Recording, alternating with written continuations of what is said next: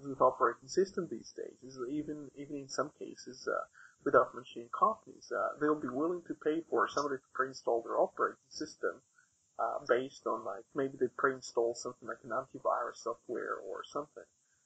So negative pricing too. This is where it even gets more complicated, where you have to actually pay someone to be able to compete in the market. You don't have to charge, you don't have to get it for free, you have to be able to kind of bribe your way into the market. And I think if you look at anything that's abundant and everything that's copyable, it's going to be extremely hard to persuade people to pay when they can get the same thing for free, and especially in these days, people can just Google for the answer.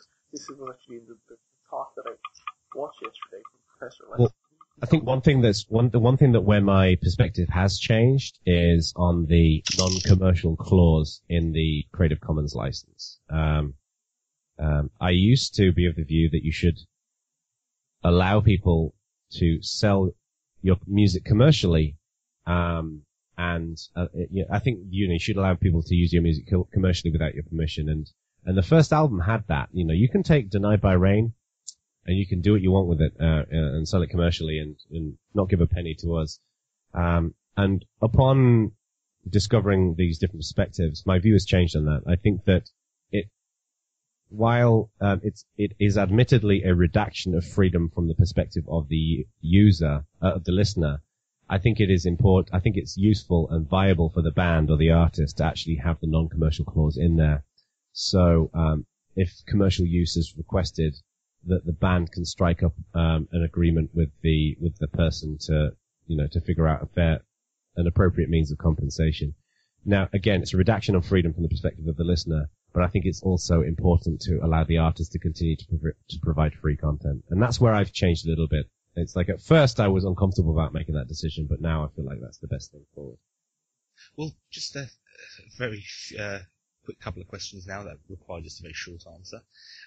If you could have one person from any band, any instruments on stage with you, who would it be? Oh, wow. If it could be anyone, it would be Nico McBrain, the drummer from Iron Maiden. Like you see these Justin Bieber fans, and they get all crazy, and they have big cardboard, like, signs with love hearts written on them. I'm kind of like that about Nico McBrain. I'm just such a tremendous fan of his. Fair enough. I'd love it. No, and that's no offense to our new drummer. It's just going. And cutting out the easy option of Iron Maiden, your favourite heavy metal or death metal track of all time, cutting out Iron Maiden. Well, favourite song of all time. That is tough. Let me think.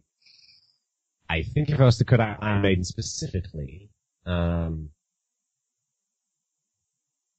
think my favourite track of all time is probably going to be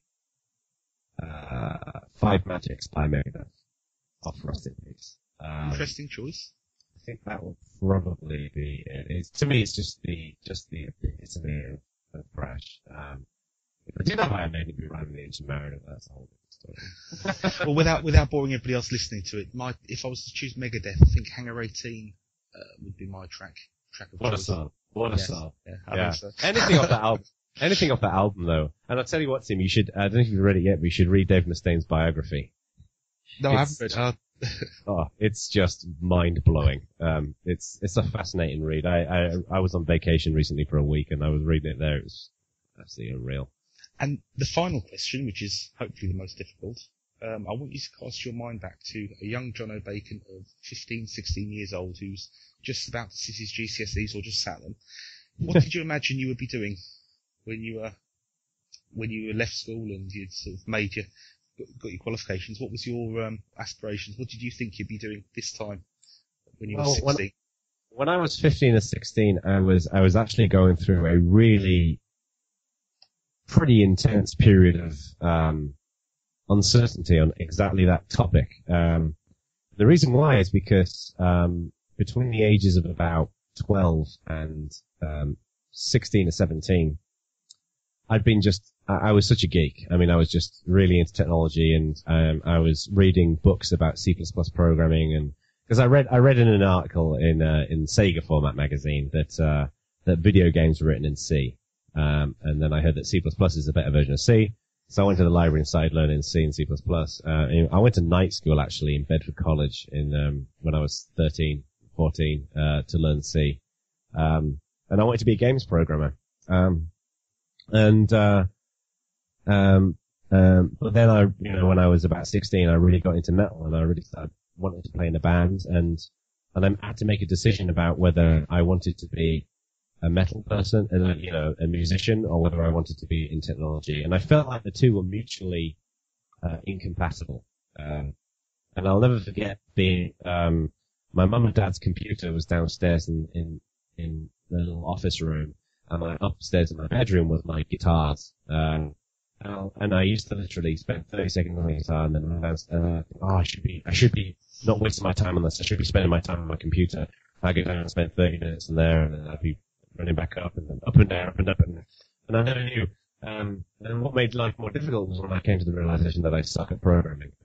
So I was like, I had absolutely no idea. It was an incredibly worrying time going to university and getting towards the end of university and thinking, what the hell am I going to do? Like, I didn't feel like I had any natural career choice. I'm just glad that this whole community thing worked out. Well, it seems you got the best of both worlds in the end, so, well, that's why I'm happy about 7/5 is that, I get to geek out, but I get to rock out, so. Well, Roy, if you've got nothing else to put to Jono, I'm going to close the interview off. And so I hope Roy's still here. We're going to close with one of the tracks from the latest album. We have to decide which one, I suppose. Well, this is going to be pieced onto the show that we record later in the week, so I hope Jono doesn't get an instant release. No, I'd just like to say thank you so much, Jono, for coming on. It's greatly appreciated. I know you're very busy, and to spend your time to dedicate to us for the good few hours that you spend talking to us is greatly appreciated. To everybody else, I just will say, check out Ubuntu, check out the latest version, see what you think. I mean, I've certainly been deploying it for a long time now to new users and to established people alike, and I've certainly been very happy. I certainly wouldn't put my name to any other distro with confidence. Certainly when you're giving it to a new user, if you give them something that doesn't work, it comes back on my name and looks bad on me. So I strongly recommend, if you're thinking about a move from Windows or any other operating system, have a little look at Ubuntu, see what it has to offer. You'll find Jono very friendly, I'm sure, and in the Ubuntu community. And in the meantime as well, check out his music. And thank you very much, Jono. I really appreciate it, and thanks guys for inviting me on. And keep up the great work as the free software sentry. And all the best with the future success of the podcast as well. Thanks very much, Jono. All right, thank you. Okay, so it's the end of the show, and to play us out, I'm going to choose a track by Jono's band, 7/5, and it's going to be from the album Nightmares by Design. The track is one of my favourites of that album, and it's called End of Days. Thanks everybody for listening, and see you next time.